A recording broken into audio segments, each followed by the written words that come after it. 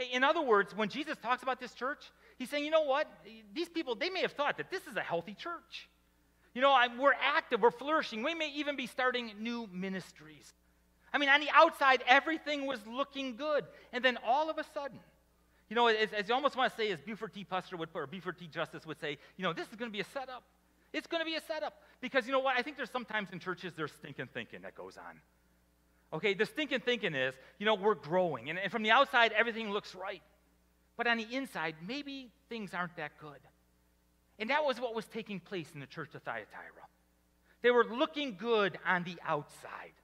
It looked like things were going well. It looked like they were healthy. And yet Jesus says this, nevertheless, I have this against you. You tolerate that woman Jezebel, who calls herself a prophet. By her teaching, she misleads my servants into sexual immorality and the eating of food sacrificed to idols. Remember Jezebel? All the way back in 1 Kings? Let me ask you this. Has anybody here, by show of hands, anybody here name a kid Jezebel? Anybody? I mean, do you know anybody named Jezebel? I mean, and that's for good reason, right? Remember Jezebel? Jezebel was the wife of King Ahab. Now, Ahab was nasty, but Jezebel, she was far worse. I mean, Jezebel introduced the worship of Baal or Baal into the nation of Israel. Okay, she would chase prophets around looking to stop them and looking to murder them. She murdered prophets, and she introduced immorality into the nation. And what was taking place is the people were being led astray. They were following what she was teaching, and they were tolerating sin, and they were falling away from God. And so Jezebel was this extremely sinful person. See, Billy Graham once said it like this. Billy Graham says, we have largely lost sight of God's holiness. We have largely lost sight of holiness and purity of God today. This is one reason why we tolerate sin so easily. We've lost sight of the holiness and purity of God. Okay, so let me ask you, when you hear that word holy, what comes to mind? When you hear the word holy, is it flowing robes and candles?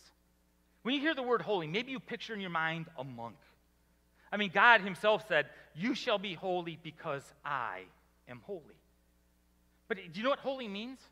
To be holy means to divide or to mark off, to be something different, to set apart from all else.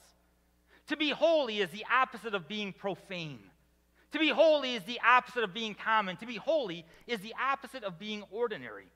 To be holy is to be different, distinct, or completely and totally unique. And when it comes to God, right, I mean, God is completely and totally holy. He's distinct. He's different than us. God is without sin. And God does not tolerate sin. And yet here's his church that was being led astray. The church of Thyatira was flirting with sin. Now, I think this brings up a good point, because in all honesty, there's a hard tension that you and I face every day, right? I mean, we are followers of Jesus. We want to live for a holy God, right? We have a God that is very clear-cut on what his will is and what goes against his will. And we want to live for God. We want to live holy lives. We want to be holy just like God is holy. And yet we live in a culture that preaches tolerance. And to be intolerance is not tolerable. Okay, and the way our culture defines tolerance is to believe and agree with everyone and everything.